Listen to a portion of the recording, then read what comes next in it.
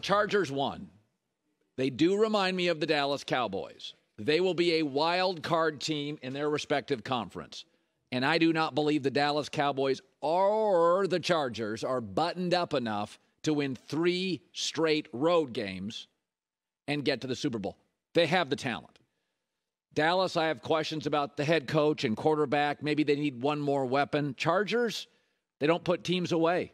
Do they have the right coach? I don't want to hear about injuries. Hell, everybody's injured. Philadelphia's injured. San Francisco, Baltimore, everybody's injured. Stop whining about injuries. 11 of the 16 Charger games have been decided by a score. That's it. And last night leaves me unsatisfying. 20-3. 20 points against that Colts team with 3 turnovers. That team's awful. That team is awful. And the Chargers aren't. They're really, really good. Well, the injuries. The last 3 weeks, they've had both of their star receivers. They've had Austin Eckler, who's unbelievable. They have had Justin Herbert slinging it all over the field. And you know what they've averaged offensively last 3 weeks? 20 points. They're 1-4 against playoff teams. But they won last night. Yeah, the dumb fan always thinks winning solves everything and losing is the end of the world. The opposite is true. You have to be a critical thinker at some point in an organization and say, why aren't we scoring more? Yes, Brandon Staley got the Chargers into the playoffs. That's a bare minimum. And the good news is his defense after 2 years finally playing better, and Joey Bosa may return to practice this week. But they doubled the Colts in first downs. The Colts had 3 turnovers. They tripled them in yards per pass. They dominated time of possession. And at the end, it was Chargers 20, Colts 3. Bengals, Chiefs, Bills, Eagles, wouldn't that have been 30-3? I know, I'm nitpicking. That's what you have to do as a good organization. You have to be able to look at wins. Doesn't Sean Payton always say that on this show? The best time to coach is a win that should have been far greater. I don't doubt the Chargers' ability to beat a Jacksonville or a Tennessee, a Miami in the playoffs. They can win a lot of games, right? But here's my thing. Of all the other great young quarterbacks in their prime, Mahomes, I trust Andy Reid and the weapons and the GM. Burrow, he got great weapons. They just keep adding to him. Josh Allen, he inherited a great defense. Justin Herbert, first coach, fired. Second coach, defensive coach. And it's just now at the end of year 2, it does look like the defense is finally playing. It was awful last year and mostly awful this year. It's finally getting to the level a defensive coach that has great talent should do. So I just always feel like with the Chargers, they leave points on the table. It's unsatisfying. This Colts team is an absolute mess. It's run by the owner now. They got rid of a really good coach. He'll be the first guy to get a job, I imagine. They, just like the Cowboys, don't quite feel buttoned up. I know Dallas is talented. I know the Chargers are talented. And I know they've dealt with a lot of injuries. But the last 3 weeks, that offense, all the stars are back, right? Except their left tackle. Guess what? Now the Eagles are without their Hall of Fame right tackle. It's pro football. It's 300-pound guys tackling each other. You got to fight through the injuries. Now the good news is Herbert's healthy, Eckler's healthy, Keenan Allen's healthy, Bosa's coming back, and they got into the playoffs. So there are positive vibes here.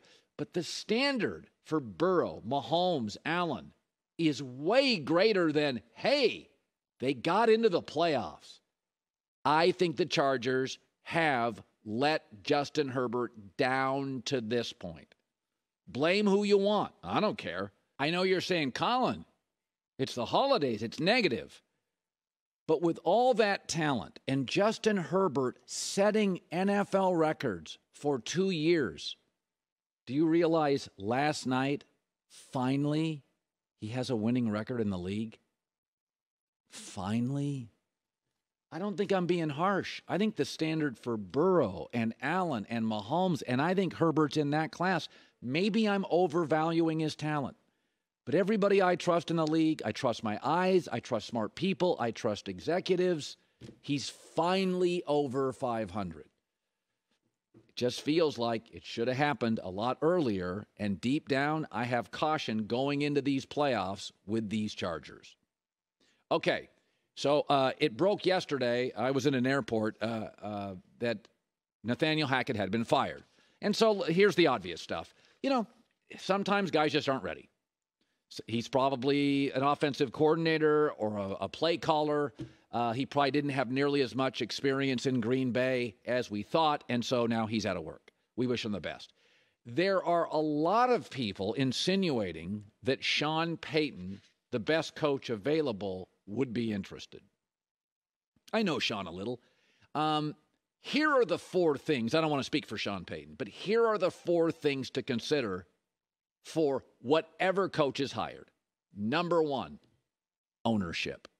You can't overcome a lousy owner. What do we know about the Walmart group? They don't have any history in the NFL. When they held a press conference, 3 different people spoke. Well, what does that mean? Which one's the boss? What if one of those doesn't like the other one? What if you have infighting with the owners? You got different people standing up and talking. Which one is your boss? That's uncertainty. There's no history here. That's not a turn on, I can tell you that. Number 2 is, who's your quarterback?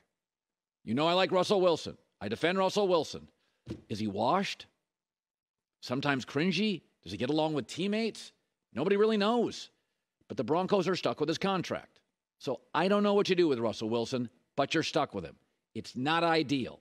His salary cap hit is egregious. Number 3, the general manager. That would be Sean Payton's boss. He doesn't know him. His best friend in the world is Mickey Loomis, his former Saints GM. Golfing buddies, vacation buddies. He told me they've never had a single argument during a draft or a game. He doesn't know George Payton. By the way, the Walmart group, potentially very capable, certainly very rich. We don't know.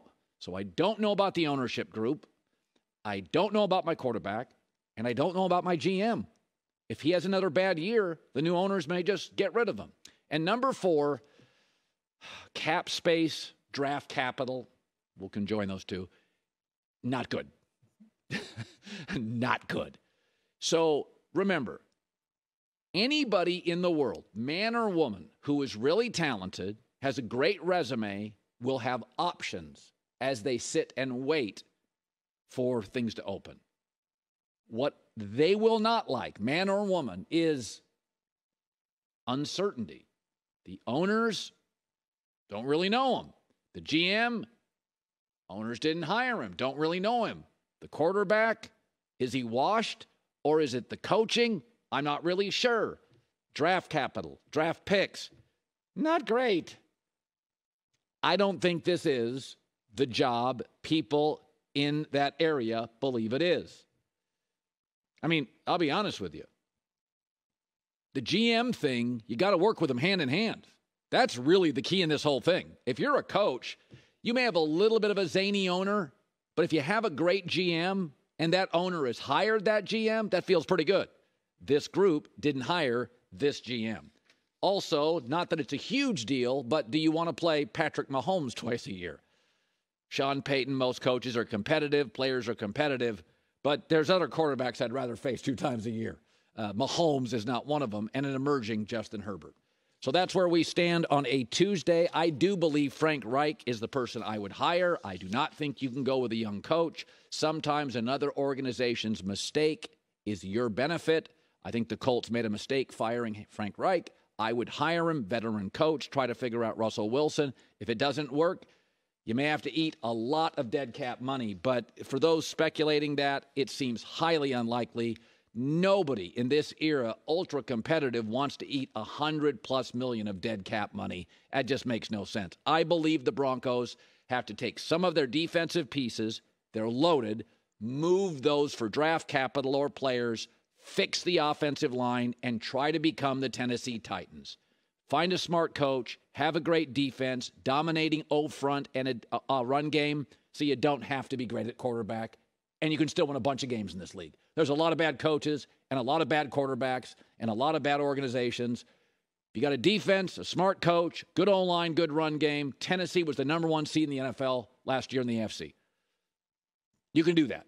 But the Sean Payton stuff, I'm not speaking for Sean, but uncertainty for talented people on the beach waiting for openings is the killer for a job, and there's just way too much of it with the Broncos. Hi, everybody. Thanks for watching. Subscribe here to get the latest from the show. Also, be sure to check out more of the best clips from The Herd or go watch a few segments from other shows on FS1.